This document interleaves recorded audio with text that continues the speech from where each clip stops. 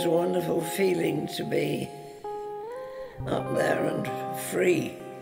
The Spitfire was so economical in its lines. It's just power in the sky.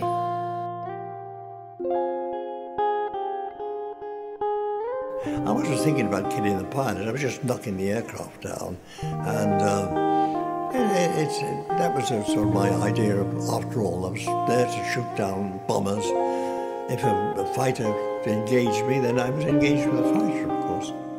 If they was unfortunate to get killed in that process, then that's tough luck, as we say in the Air Force.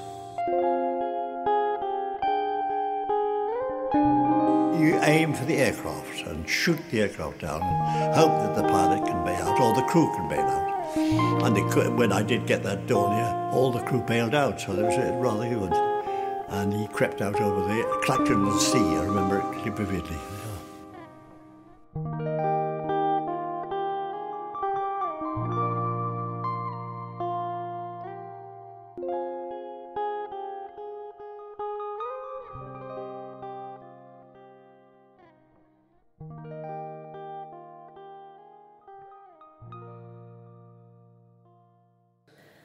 The Spitfire almost flies itself off, or so inspiring in a way.